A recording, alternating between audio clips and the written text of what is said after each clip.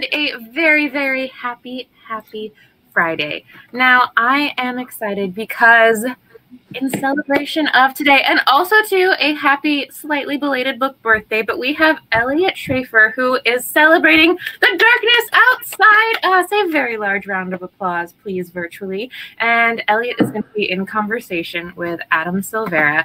Now, both of these authors are amazing New York Times bestselling authors, many great books under their belts.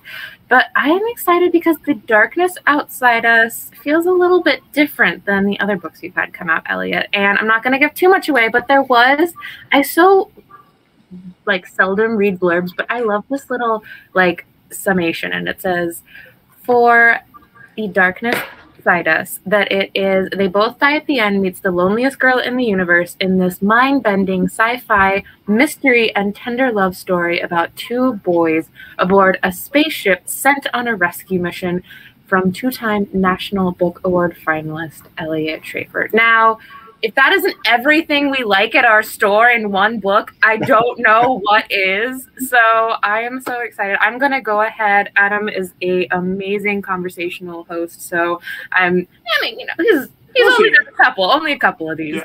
But before I pass it off to him, just to give everyone the house rules, to the right-hand side, we have our chat section. Hello to everyone there. Thank you for all of the love. Keep it coming.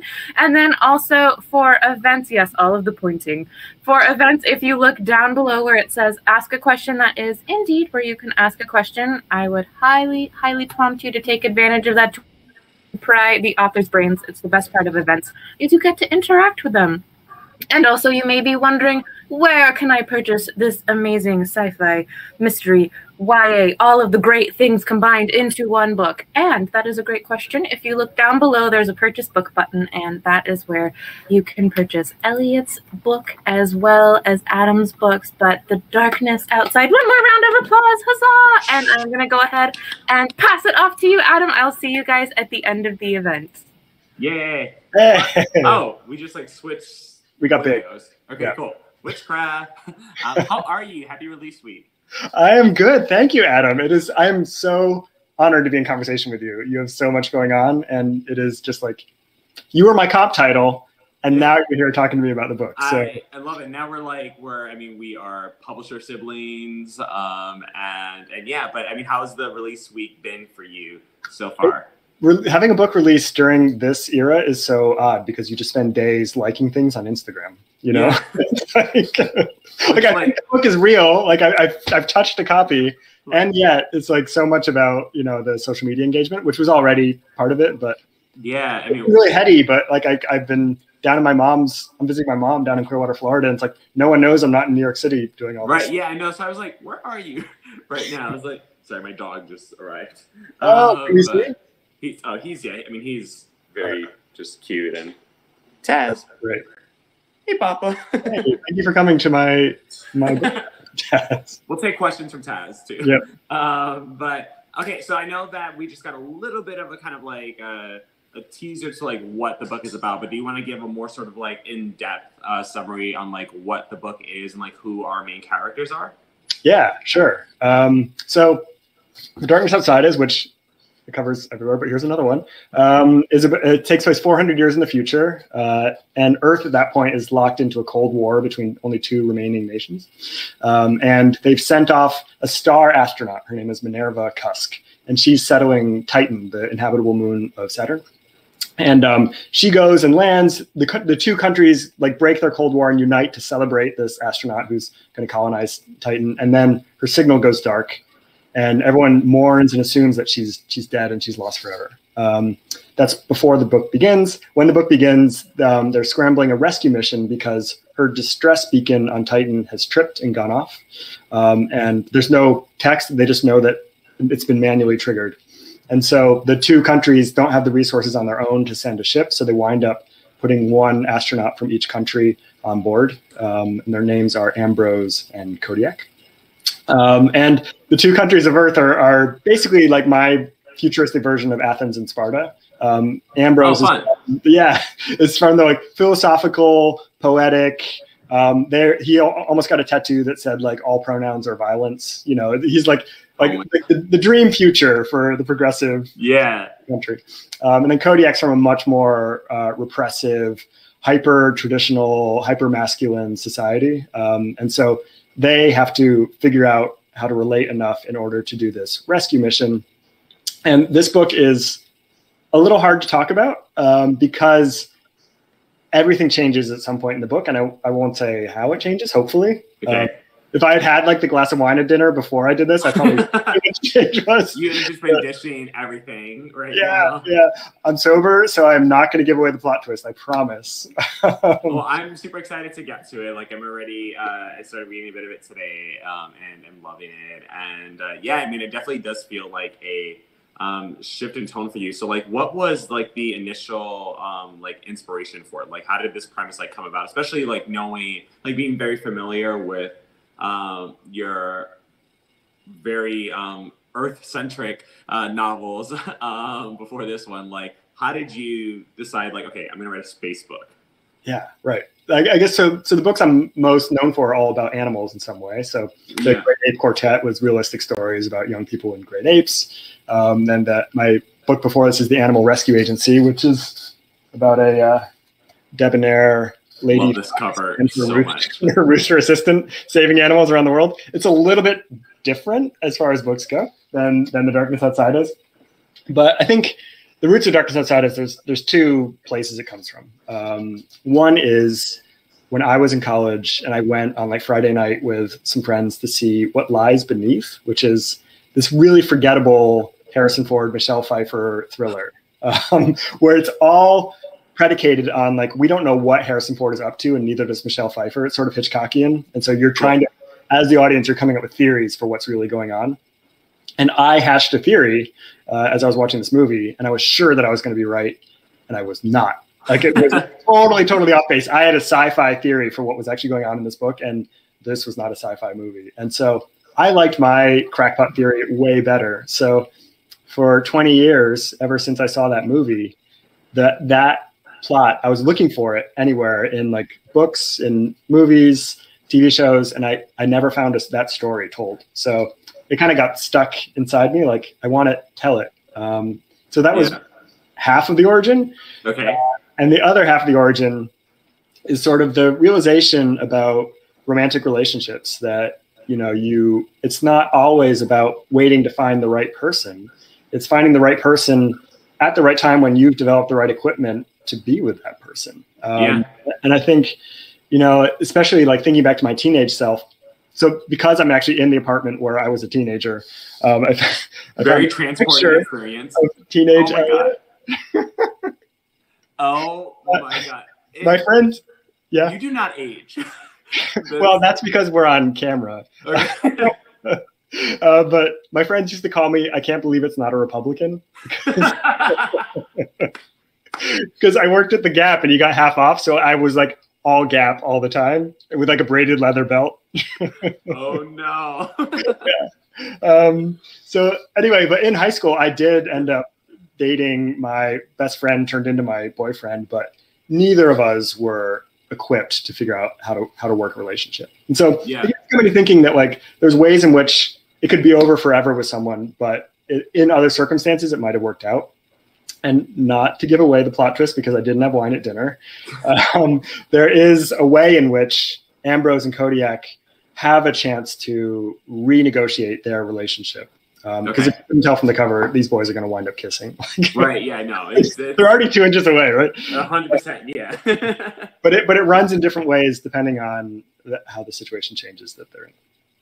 And then, so for the dynamics like between them, like were those pulled from like realistic, like or like real experiences that like you had, or were you just kind of like sketching them from the ground up? I kind of was sketching them from the ground up. This is actually the first time I've had a romance in a book that I've written. I think. Oh wow! Yeah. Well, I mean the Fox and the Rooster weren't going to do that. Sure.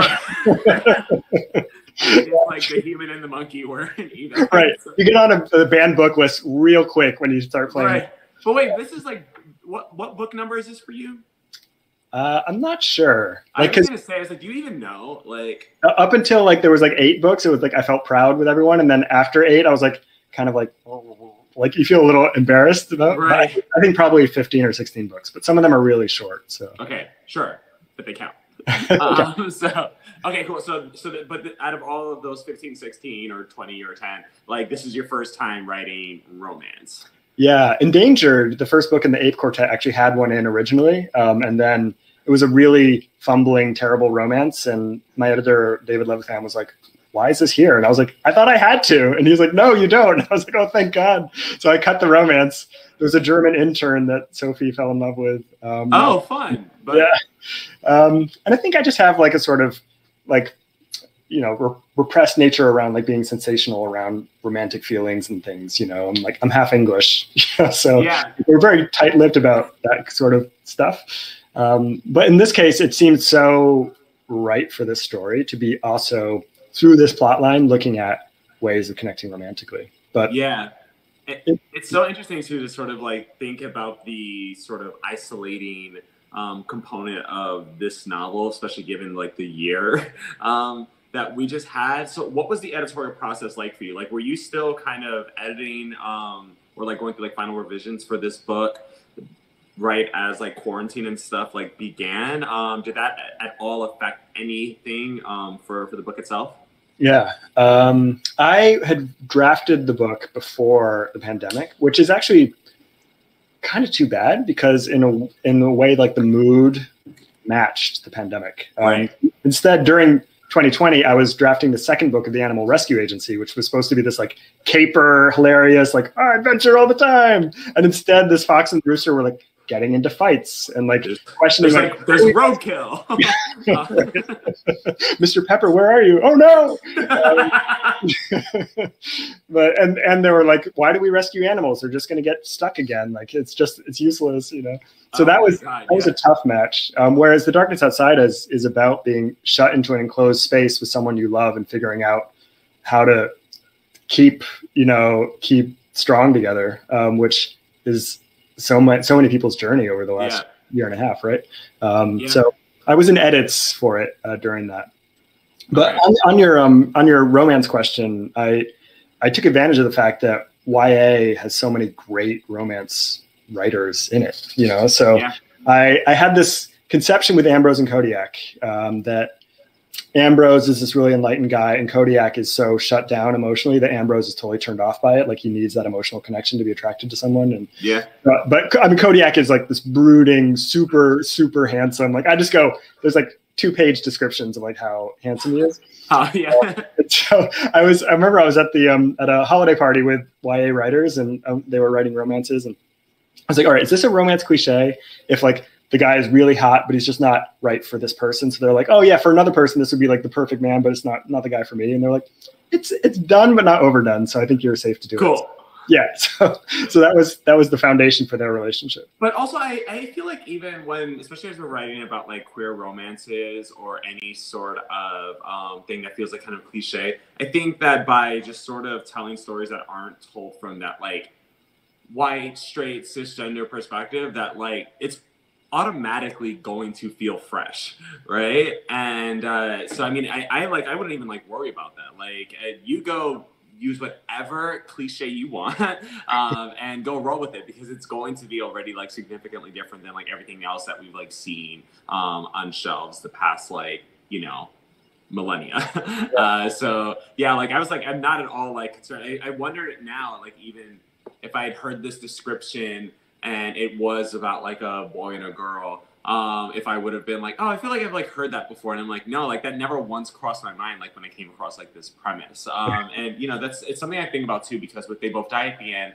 I almost wrote it as a love story between a boy and a girl, because this was like years before like we were really starting to see improvement with, you know, diversity and prioritizing like marginalized voices, that I was like, is anyone going to read this if I write it about like queer boys of color, or is it just going to be just completely buried, right? And I was like, I want to tap into the same people who read The Fault in Our Stars, right? And who read these like doomed loves and everything. And the only reason I didn't was because I couldn't decide on the name for the girl that I liked. And I had I had the names for the two boys I both liked. And I was like, what if I just use those and I just told this the way I want to tell it, right? Was that something that you had considered for yourself at any point, thinking like, oh, like, should I make this a queer thing? Should I make it straight so it's more mainstream, accessible and everything? Like, did you have those kind of feelings? I didn't really. I think I knew story-wise and genre-wise for what I was writing that this book was so different than anything I had written. So that I was, I thought of it as my like high-risk project, right? That could totally bomb but might succeed. And therefore I wanted to take all the risks. I wanted to push the storytelling as far as I could and get these boys into like just the situation I wanted to have them and not make safe choices. So I love that. And I'm so happy to hear you say that, especially in Pride Month of all times, right? So just be like, no, I'm just going to go for it, because I think that is sort of the most, just like rewarding experience, like regardless, right? Because I think about They Both Die at the End too, where I'm just like, man, if that book like had succeeded at A Fault in Our Stars level and it was about like a straight couple, I would have felt shitty about that. Like I would have been like, oh, so you guys just couldn't invest in my queer characters in the same way, right? Whereas now I get to like feel kind of proud that it's like, okay, cool, like people care about them. And you'd have like a J.K. Rowling moment at a Adam Silvera con where you were like, well, actually, I thought of them as queer, even though right? No, exactly. And then I was gonna be like, okay, cool, sorry. No, because that would have sucked, and that would have felt like such a betrayal to my soul, because I think that like we do have to make that consideration. It is like a conscious choice where it's like, okay, are we going to write an identity that like reflects our own, or are we going to write for the masses, whatever that may mean to every individual writer. And, because like there are some libraries and bookstores and in several states that like aren't going to stock our books, so we have to like consider that like, oh, we are writing for people who, writing in a country that isn't going to be fully accepting of these stories or aren't even going to like give it a chance, right? And so it is a big risk. Yeah. Well, the flip side of that though is that because there is going to be a general push away from these stories and like within the super mainstream, that you are going to have people fight even harder. Like meeting the librarians and booksellers who really fight double hard for these books to get into hands has been really inspiring. So it's you get both sides with it. No, I mean, we absolutely we get the champions for sure, and I'm just like and I'm always so grateful. But man, it's always just such a point of like, because I've exclusively written just queer characters for all my books so far, and I hope to keep that up. But like, I just hate that it's even a thought that we have to think about because I'm so glad you made that choice because I mean it's like #1 on the bestseller list 3 years after the book came out, right? I mean. Amazing for on all sides, like queer representation, and I'm really glad for you and your bank account. Thank you. Yeah. Also, by the way, so Eliot and I met we met like forever ago, but like we had like a really great trip together with a bunch of other authors in 2014, December 2014. A bunch of authors. We went to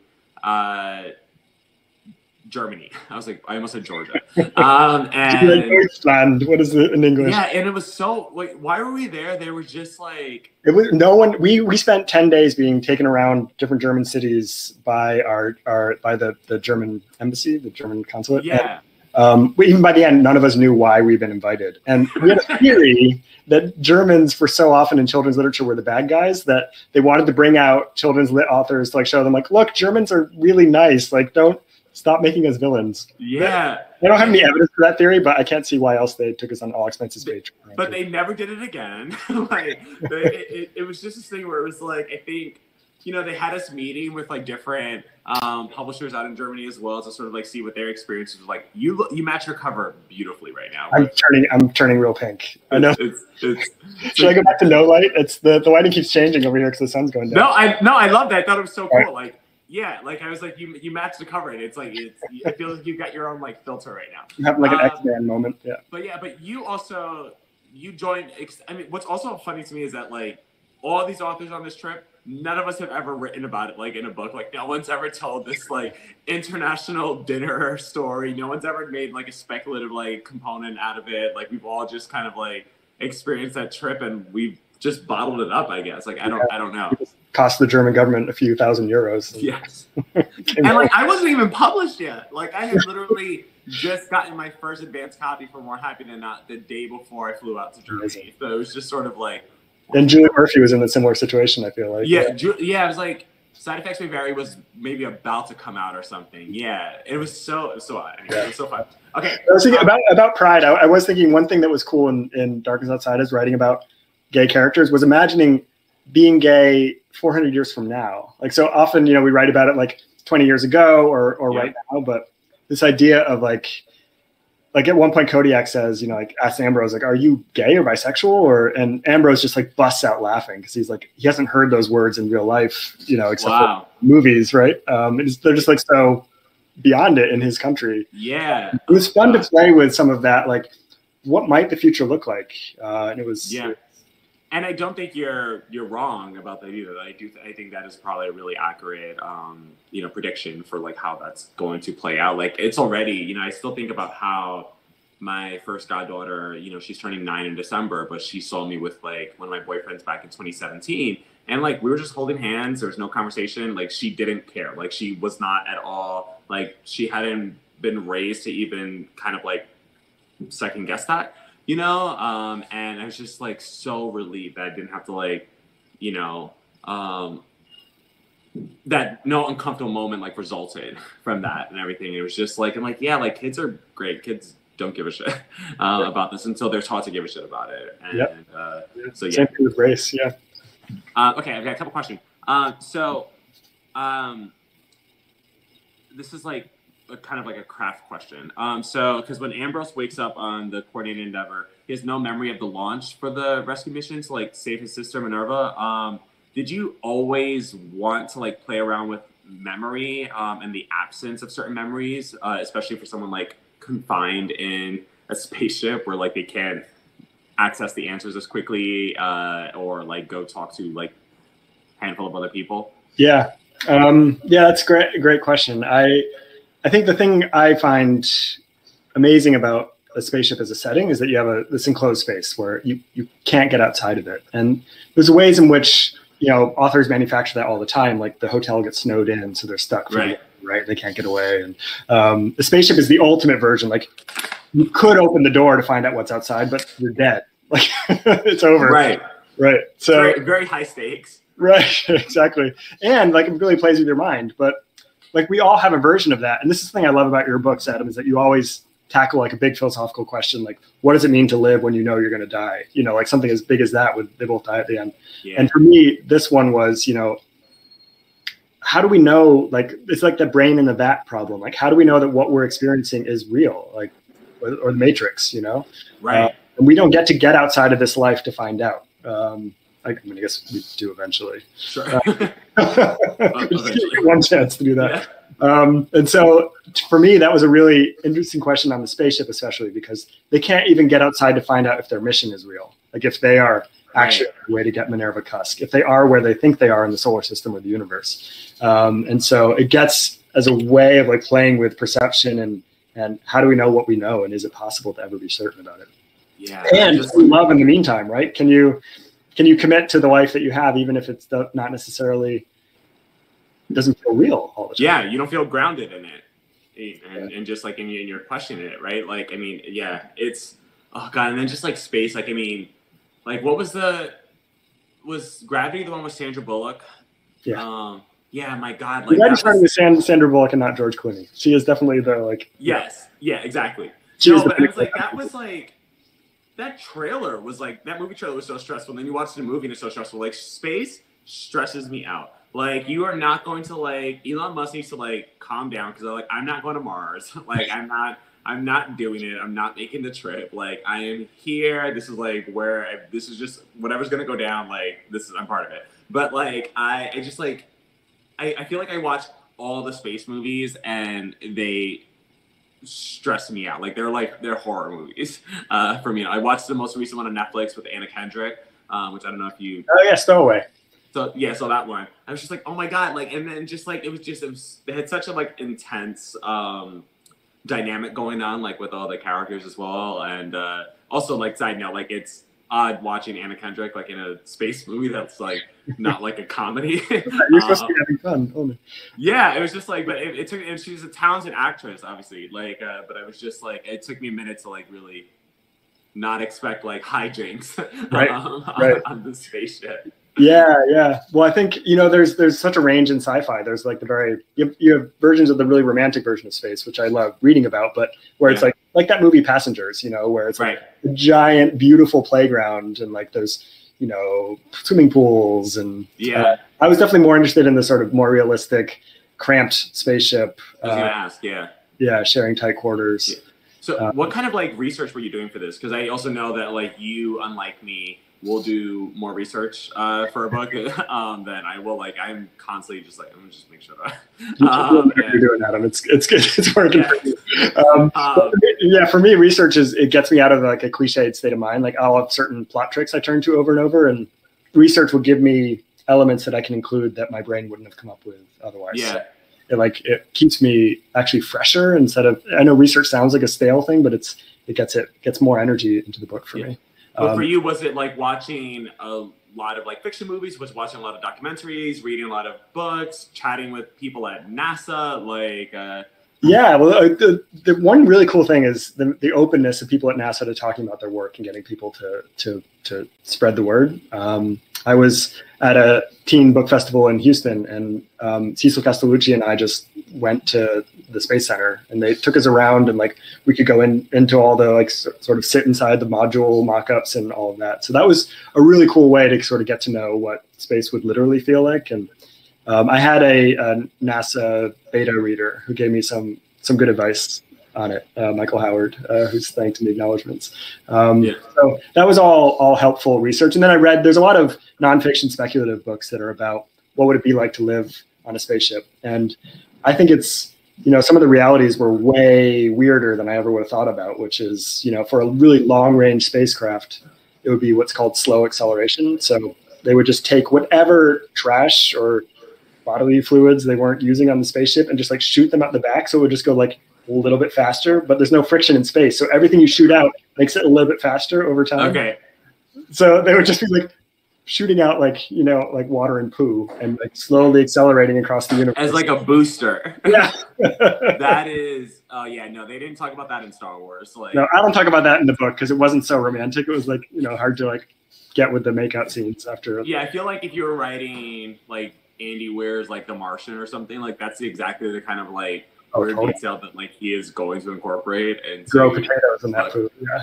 Yeah, I remember just like that was just like, oh my god, they're really gonna make a movie out of this, and they did, which is really good. Sorry, hi mom, I'm on.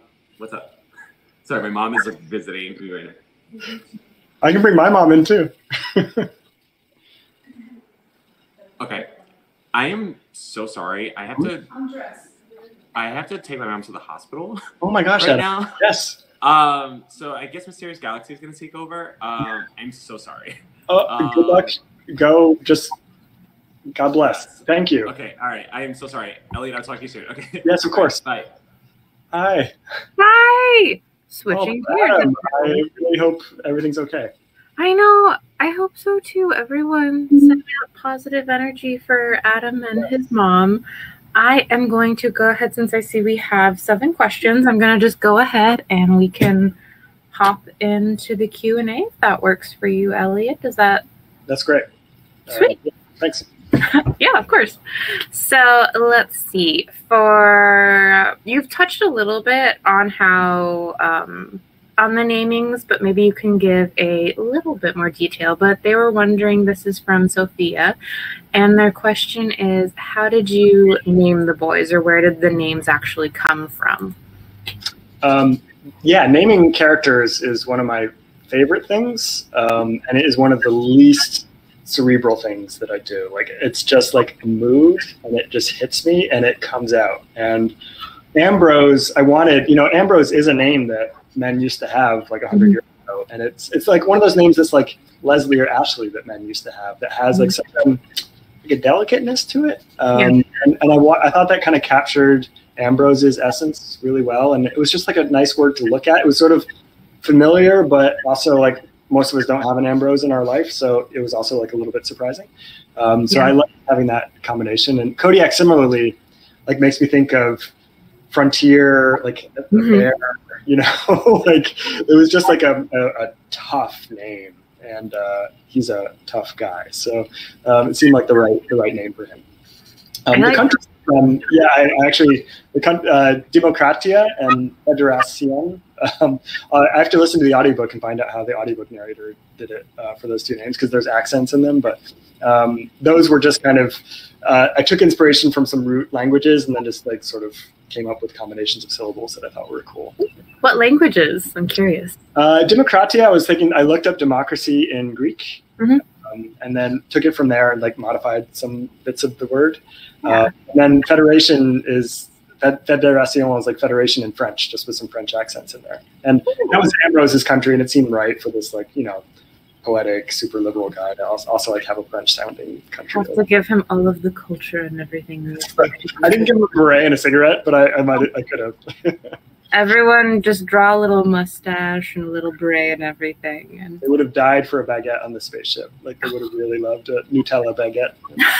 Well, I anticipate a lot of really beautiful fan art for these characters. So we're just going to put it out in the universe. And that's so interesting because I can't name anything. Even naming my cat gave me anxiety, so I'm jealous of your skill to be able to do that so easily. And let's see, the next question we have. This is a question that I always like to ask, so guilty as charged. This is one that I threw in there. But this is, which scene or section brought you the most joy to write? And I always like to ask this because I feel like when people ask about writing, it's so easy to focus on like, what was the hard part? And I like to know what brought you the most joy about writing this book. Yeah, that's a very kind question, actually, because it's like sort of like, what are you most proud of? You know, that you get to talk about that. For the longest time when I wrote books, I would write from the beginning to the end, and just sort of like by the end, I was like holding on and like hoping that like tomorrow I'll have an idea of what the last scene should be. Yeah. This book was kind of the opposite. It has an ending that is a moment and an event that took the entire book's narrative arc to get there. So it was like, I feel like that final chapter is like a great dessert after you've had your dinner. You know, like it's not happenstance. It's not like, oh yeah, this is like sort of a nice moment, and like, oh yeah, I guess their relationship is where it is. It's like I can't give away spoilers. So no, just, you'll see. It'll hit a chord, and you'll be like, oh, the book got me ready for this, and I think that's what I'm most excited about. As a reader too, though, having like a very satisfying ending, there's just a very unique experience with that. So, that makes me excited for everyone who's gonna like get to have that like beautiful moment when they come to it. It's also a very canny answer because now people have to finish the book. They can't put it down. Indeed. Because we can't tell you what happens. You literally just have to read to figure it out. So, I mean, if you want the amazing moment in your life that you will be lacking if you don't now have, you just gotta read until the end. I got a tweet last night from someone, actually one of my former students. I teach at an MFA for creative writing, and she was on page 150, and she had, by accident, the book had fallen open, and she had seen the last line, and she was, wait, how do we get there? I'm here, which that gave me. That makes me want to ask. I feel like this is a very controversial thing that people have opinions on. Do you ever look at the last page of a book? Or do you always? Neither do I. I don't either, but some people do. And I'm like, I can't do it, but I always like to ask because I'm like, it just shows how all of our brains read books differently. Yeah, I understand why. I think people do it because they get really anxious about whether things will work out for these characters, and they need that anxiety to go away, like in order to enjoy the book. So I kind of get that. I get it too. I cheated one time, and I had to have a friend tell me that character I really liked wasn't going to die and nothing else. And then I was able to read the series, but I was like, I just need to know for my mental health. Well, as someone who's written a lot of animal books, like people want to know if the animal dies. Like before they're going to commit to reading this thing, they want to know, are you going to Old Yeller me? Like, spoiler, Old Yeller doesn't make it. This is horrible, but like, It's the truth. I care more about animals dying in fiction than I do about people sometimes. Maybe a lot of the times I'm like, no, I can take a human death better than an animal death. And I don't know why, and I don't want to deep dive into it. But I think a lot of people out there also feel the same way. Not alone, yeah. We have all sorts of barriers up towards people that we don't have up towards animals, I think. Very true. So our next question is from Mariana, and they are asking, do you find it difficult to switch back and forth between such different genres, between like YA and middle grade, for example, and with different narrative voices? And then how do you find the voice when working on a new project? So kind of a bunch of things kind of mixed up in there, but it's actually my favorite thing about our job is that we don't go into the same office each day because, I mean, literally we don't have to because we can go to a different coffee shop to work in.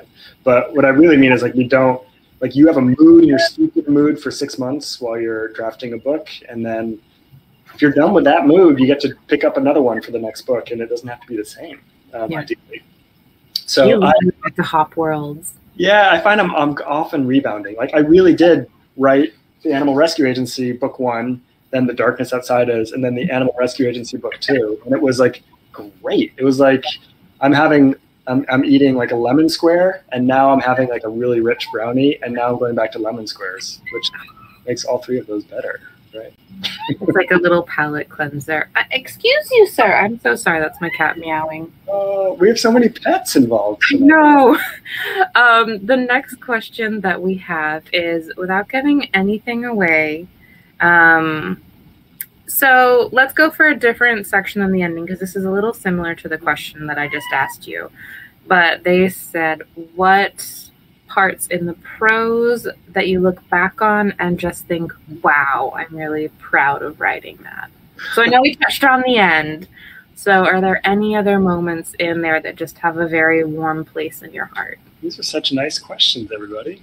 Like what is positive? What do you love? I played violin when I was back in my, I can't believe it's not a Republican teenage years. I played violin, and initially Ambrose didn't have violin on ship, but I gave him one, and he plays some concertos, but often he'll just like, he's like a little over dramatic compared to Kodiak, and he'll like sort of like just bow out notes staring out into space, and Kodiak's like, will you keep it down? And so there's a moments where they realize the violin is made of wood, and it's the only thing that's organic on the ship other than themselves and their food. Yeah, and so Kodiak starts to like, the playing, like he kind of pretends because he wants Ambrose to feel good. He pretends he's to enjoy it, but he really just wants to hold the violin. And so they have these quiet moments, sort of like holding hands and also holding the wood that grew for hundreds of years in a forest somewhere with squirrels jumping around, and just as a memory of real Earth, especially once they're deep in the plot and they're not sure at all what's real. The ship's telling them the truth about what they're doing. Oh, that's beautiful. It's so easy to forget. I feel like obviously we're not in space, but like so many things are made from like plastic and other like non-organic materials now that like just touching like a wooden desk or like there's a very beautiful tactile thing to that. Yeah, I think it's why we like buying distressed things, like they're pre-distressed. It makes it feel like a human has been involved with this and it's already had human contact and world contact because everything can feel too perfectly made and shiny surfaced. It has a life already kind of embedded in it. Ooh, and speaking of, so this, not planned, but this works out beautifully. So we just mentioned the violin. This next question by Christine is, do you find inspiration in music? And if so, any songs that you connect with for Ambrose or Kodiak? Yeah. So I had a playlist that was running on repeat when I was writing this book.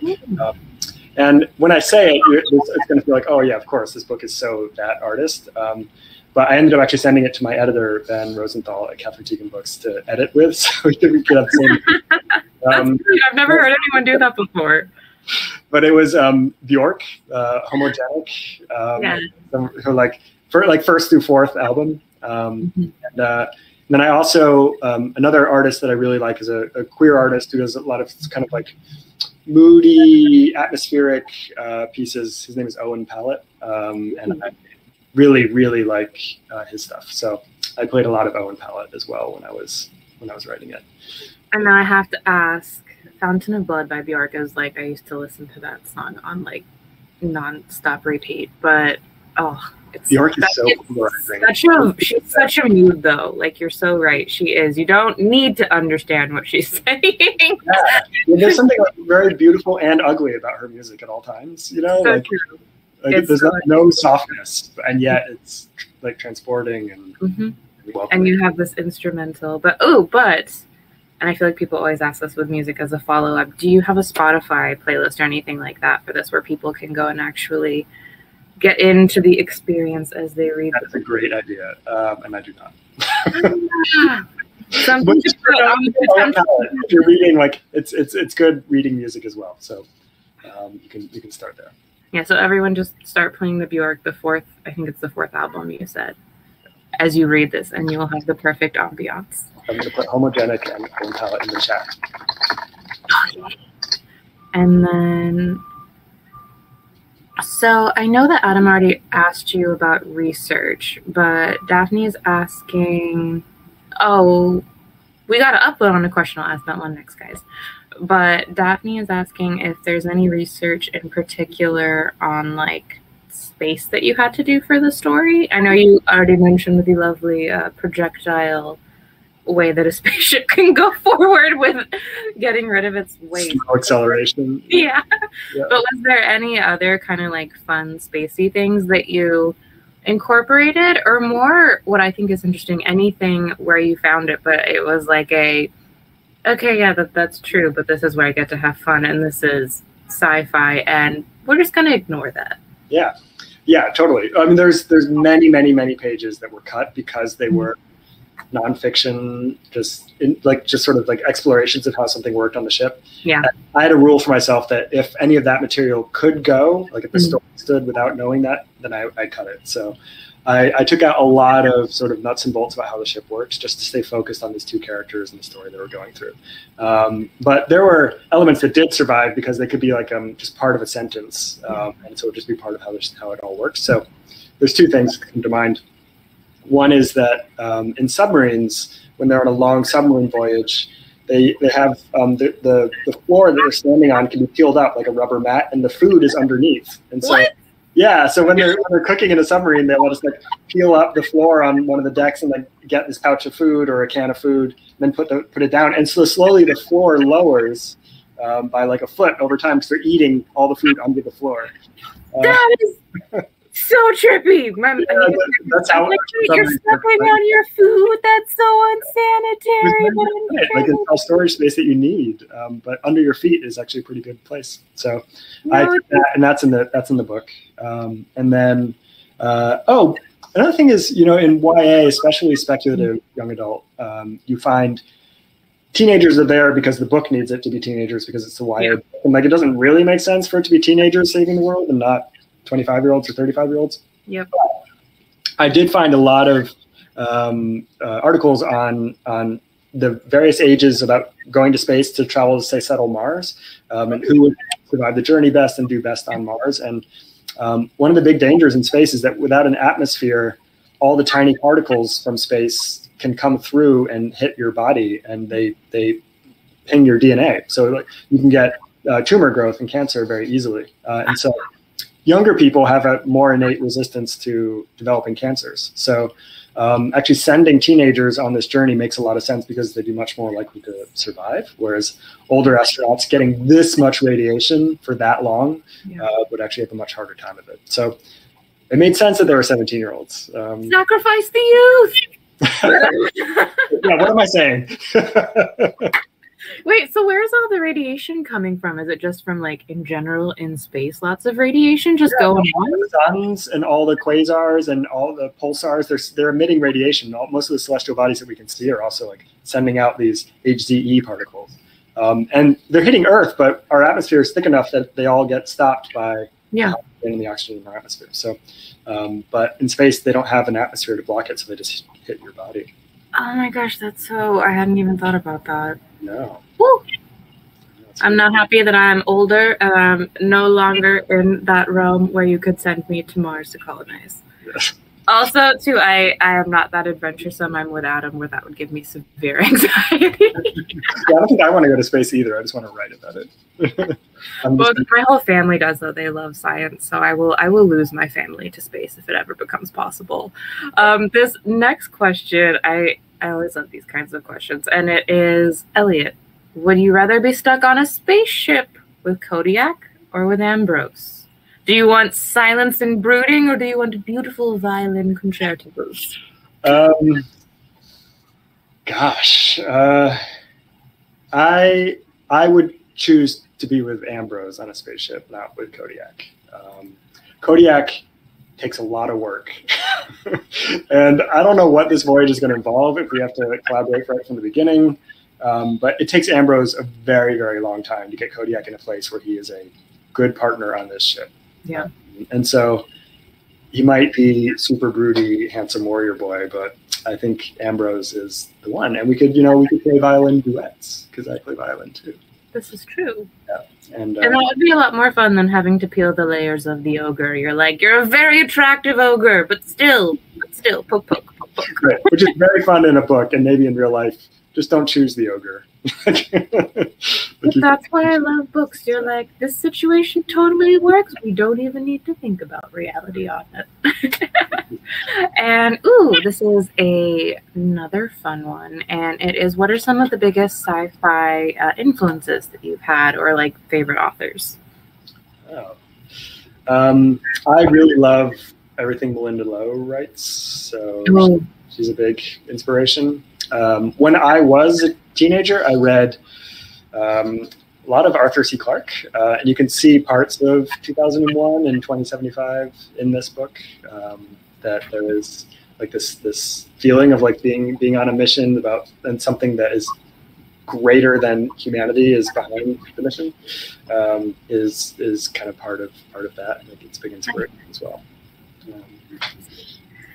And then you guys really wanted to know if you would pick Kodiak or Ambrose. That was on here twice.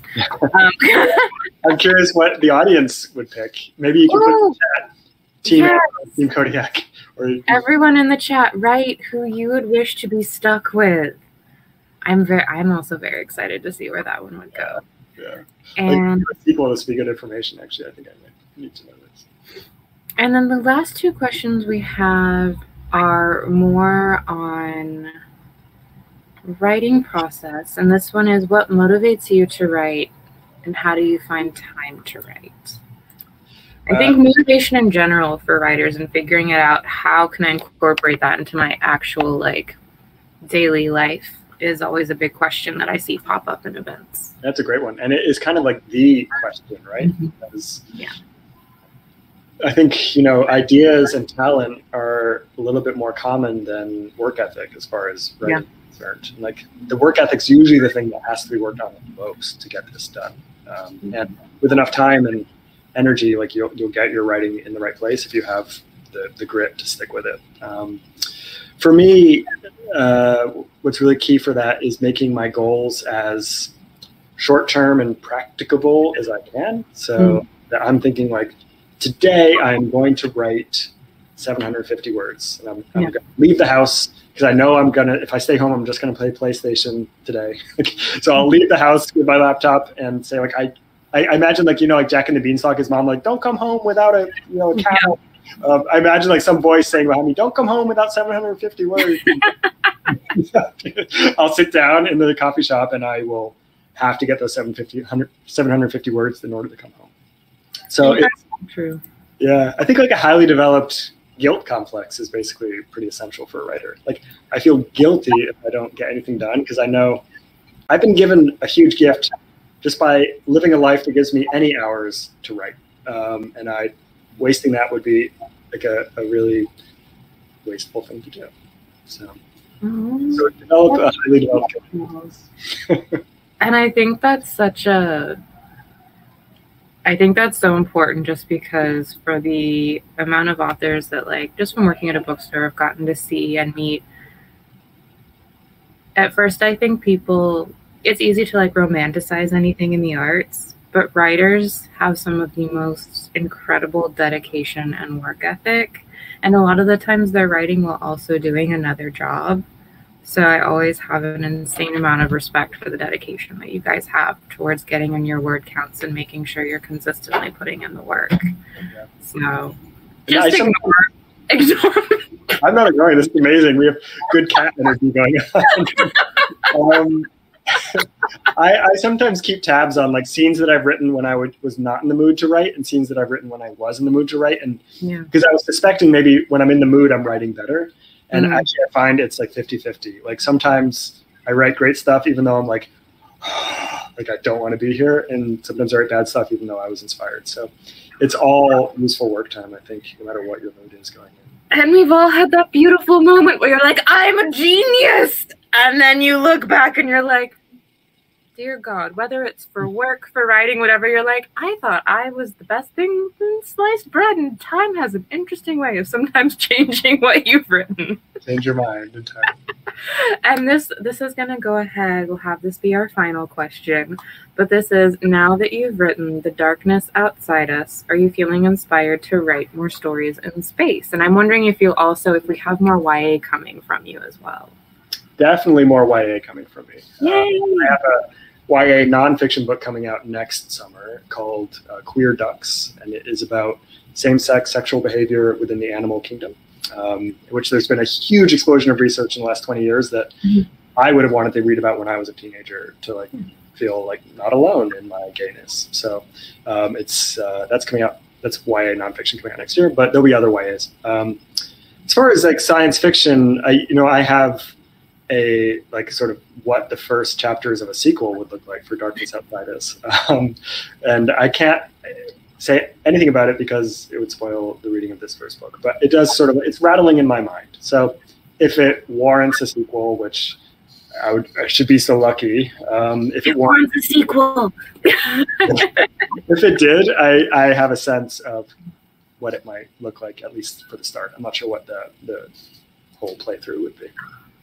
Well, as someone who's been reading like all of the comments, there has been nothing. Yes, exactly. Christine, see the wait, a sequel? That has been the response. I've heard nothing but. I will reiterate, it's not written yet, but there is like little few synapses firing. But there is a demand, so there is demand out there. The lightness inside us. Oh, Nicole Melody, that's great.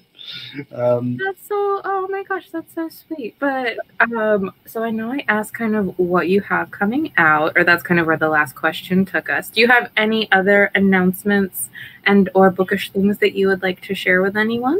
Well, I have one, which is that we are so lucky that bookstores like Mysterious Galaxy have survived the hardest time in their history as businesses, and it is an amazing gift back for the work they did over these last few months to buy books from them. They make it so easy, and they will ship for free, I think over $50, right? Mysterious Galaxy, which is great. And you are supporting independent bookstores, which do huge amounts to support authors as well, and all of us. So buy all your books from them. I mean, one of them should be mine, Adam's. They both die at the end. If you haven't read it yet, I'm sure everyone here has. Like, go buy it. But thank you, Mysterious Galaxy, for holding up our industry. You're gonna make me cry on screen. That's not okay.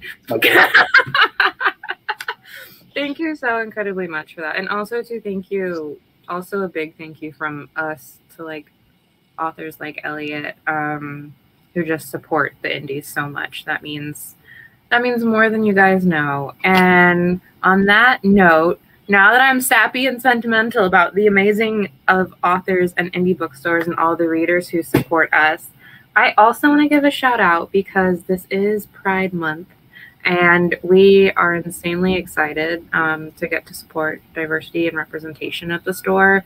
So The Darkness Outside Us, guys, go out and buy this phenomenal book. And also, I'm going to do a little promo. We have space pins that we are doing as a fundraiser where all of the proceeds get donated to the community, which is an LGBTQ organization in San Diego. And it's a little space pin where they're holding the the updated flag and everything. So guys, thank you so much for joining. Oh, it makes me so happy. It's so cute. But but thank you all so much for joining us. The Darkness Outside Us, as you've probably seen in the comments, is just a ridiculously amazing book. So I can't recommend that you go and read it enough. And thank you so much, Eliot, for joining us. And we will see you all next time. Have a wonderful rest of your evening and happy weekend, everyone. Thank you so much, everybody, for coming, spending your Friday with us. Thanks. Bye.